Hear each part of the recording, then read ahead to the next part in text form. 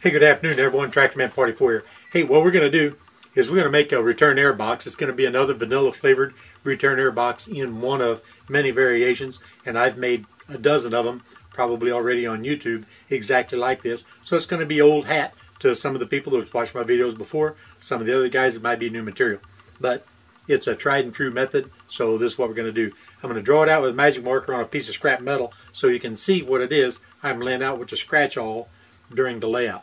Essentially what we're going to do is do nothing but make a box. I'm going to make a box like this right here. Alright, if you visualize, now you can actually see the inside of the box. So up here on top, we want it to be strong because the furnace is going to actually sit on this. So we're going to come in for 2 inches. We're going to come across all the way around at a 90-degree angle, 2 inches. And then to reinforce that, we're going to bend an additional ½ inch underneath at some predetermined angle, probably 45-degree angle. That'll give us a nice large platform here, rigid platform for the furnace to sit down on. If you want to use your rubber tape in order to seal it, or you can run a bead of Vulcan or silicone caulk to set the furnace down on top of it. And then the return air will come in, and then the hole for the return will be cut into the side of it like this, and then physically attached with sheet metal screws. But this is what we're going to fabricate right here. When I make these return air fittings like that, I like to make a horseshoe, a 3-sided horseshoe, and then I like to put the plugs into the 2 sides. So the dimension on this is going to be 18 inches high, 17.5 wide, 21 inches deep. So we're going to go ahead and add 18, 18, 17 and 1/2, and then we want 2 inch, 2 inch, ½ inch, ½ inch, so that's going to be 5. So what we're going to do here is go 8 and 7 is 15, and 5 is 20, plus 8 is 28.5. So it's going to be 28.5.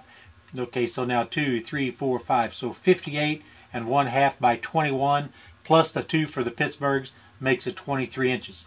So our cut size for the outside wrapper is going to be 51.5 by 23. First thing we want to do is take our scribe, and we'll go ahead and mark for our Pittsburgh at least 53 inches up the length of this. Down here on this end, we're going to, we know we have to start off with 2.5 inches because we want a 2-inch flange plus a ½ inch bent over. So we're going to start off with a 2.5 inch measurement. Remember, the cut size on this is 23 inches. Well, I've got a 24 inch by 26 gauge piece of material, so I'm just going to have to cut 1 inch off of that. Next thing is going to be 18 inches off of the 2.5, 17.5 inches off of that, all on the 1 inch scribe line. Then 18 inches again for the height. Then we add 2.5 for the flange.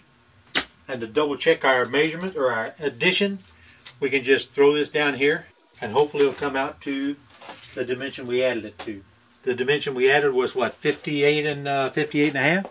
58 and 1/2 inches. So now you can use a 4-foot square across here, and scribe all of your marks all the way across. Okay, the rough is cut out. I got one side notched. I'll go ahead and notch this side for you here. Remember, we've got our lock former or Pittsburgh marked on the edge, so that comes in 1 inch. This is going to be our 2.5 inch reinforcement, so we'll cut all the way in 2.5 inches and then trim that last ½ inch off at a 45. Now we come in at our 18 inch mark on the lock former or Pittsburgh line and notch that in. Now it's prepared to get a cross break on and run through the lock.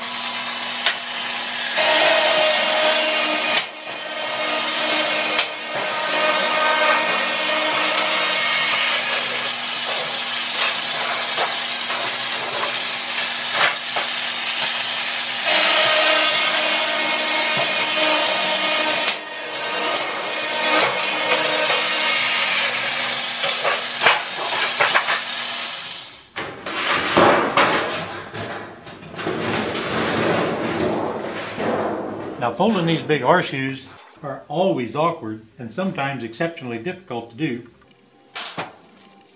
That's that ½ inch. We're going to put it just a little over maybe 45 degrees or thereabouts. We're going to pop out to the 2 inch mark. Now bear in mind, every time you latch down on a Pittsburgh, you're smashing it completely shut, which means you're going to have to work to get your piece of metal in there. So I try not to latch them completely down unless it's absolutely necessary.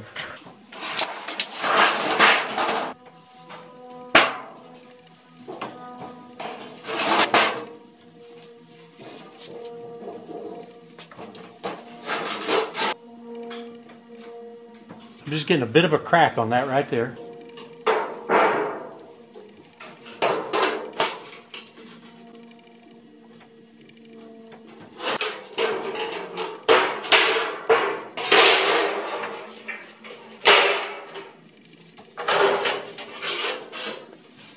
Now we got that bit of a crack on there. We can fold that the rest of the way because it's already started the direction it needs to go. There's the horseshoe, so now we need to make the two plugs. The dimension on this should be 17.5 inches wide. 17.5 plus a quarter is going to be 18 inches wide. It's going to be 18 inches tall. We have to add a quarter, so that's 18.25 plus 2.5 for the 2-inch in and a 1/2 inch bent down. So we have to make two of them that cut size. We have to add that up real quick. So if we've got 18 inches in height, 18 plus 2.5, so 18 and 2 1/2 plus a quarter for going inside. So this is going to be 1/4. So 18 and 2 is 20, so 20 1/2 plus a quarter is 20 3/4 by the width, which is 17.5 plus a quarter, so that's 18. So two cut sheets, two cut sizes, 20 3/4 by 18 gets us our two plugs. So okay, we know that we have to have a 1/4 inch up the sides and have to have a 1/4 inch across the bottom. And then this is 17.5 inches deep. So we're going to be 17 3/4 from the outside edge. We're going to 18 inches high plus a 1/4 inch, so we're going to be up 18 1/4. We may as well mark it for both pieces because they're both coming out of this. So it's going to be 18 1/4 plus 2.5. So 18 1/4 plus 2.5. Now we're going to cut the length or mark the length for both of them at the same time. Now we may as well go ahead and mark 17.5 on this one also. 17.5, the cut size is 18, remember?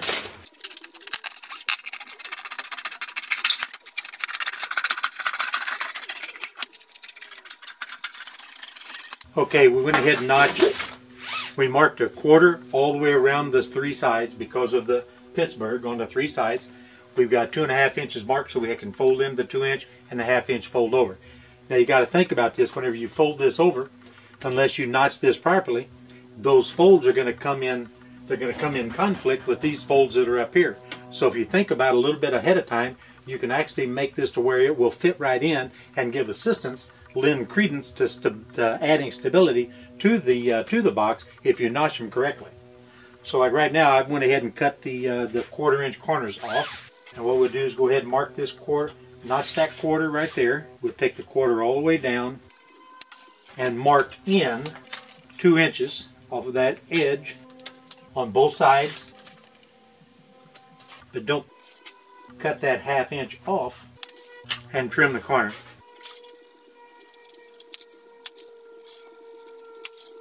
Well, let's fold this up and take a look, see what happens. Probably put a little cross break, just a little. Just a little stiff.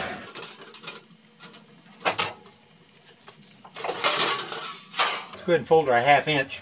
Take our 1/2 inch all the way over to the 45 degree or thereabouts. We'll come back to the 2 inch and take it to 90 degrees.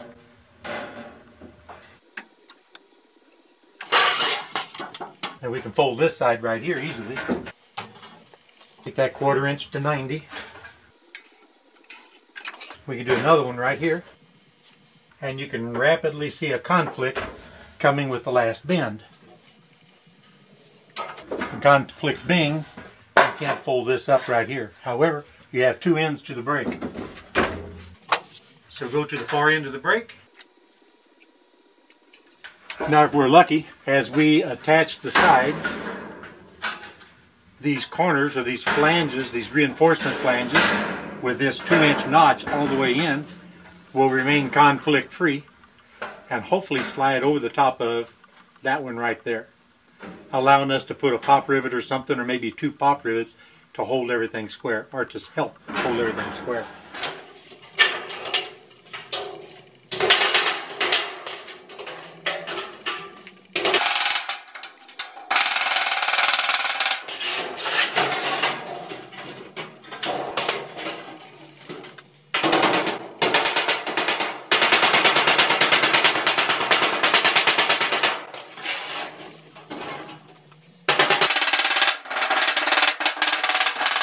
Don't worry, we'll use an electric hammer and make that nice. Look at there.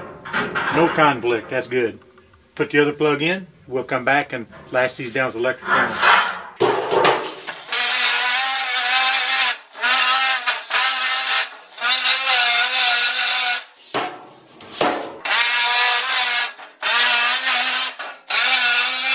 We're going to go ahead and put a square on this, double check, make sure it's square, and put 2 pop rivets at each corner. 1 pop rivet will still allow it to flex back and forth. It'll turn from a square or into a diamond.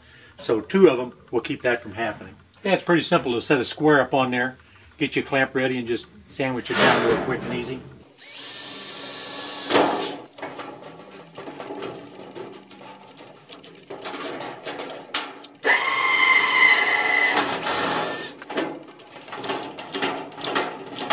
Putting that clamp inside holds that bottom from bending in when you penetrate this outer skin with the drill. Once you get them pop riveted in place, get your piece of steel, or well, like this, a chunk of brass right here. You can hold it right up underneath there. See if I get this side here. Hold it right up underneath there and set them rivets. Aluminum rivets take very little to set.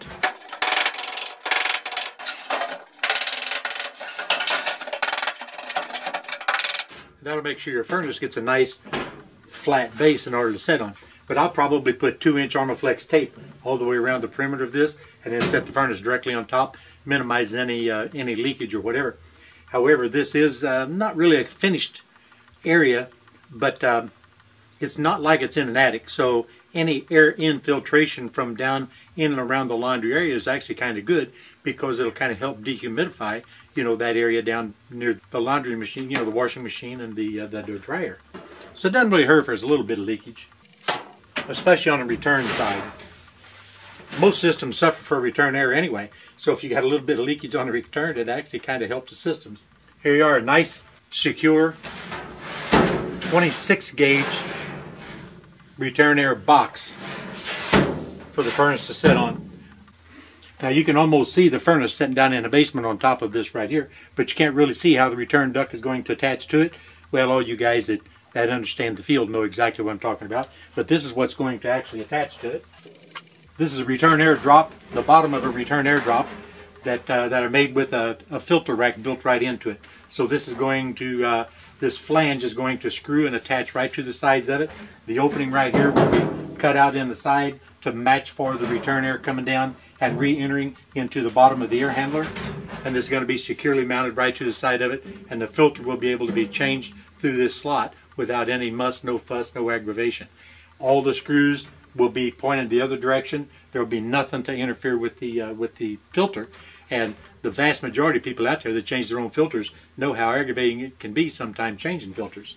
But at any rate, that's how that's going to go. This is just a rerun well, it's another slight variation, just a very slight variation, not a big deal. But it still gives you a good, secure base for that furnace to set on. Now you can see it's rocking right here a little bit. That's because of the cross breaks and everything like that. When it's actually sitting on the concrete floor and got the weight of the furnace, air handler on top of it, it's going to sit down, just squish in and just be absolutely perfect. And then of course, it's going to be held a little more rigid, by the addition of the return air drop and everything like that. The project is going to be a pretty awesome project, and so I'm going to stretch it all out. I'm not going to try to do it all one video or even in 2 or 3 videos. I'm going to stretch it all out. If there's anything fancy or particular, I'm going to go ahead and sort that out and make a separate video on that, just because it just exposes more of what it is that we do on the job sites for people that aren't really familiar with what has to happen in order to get a project from start to finish installed. First off, measured, secondly, fabricated, and lastly, installed and started up. So at any rate, hope you all enjoyed that, and this is TrackMan 44, and I'm out of here for today, guys.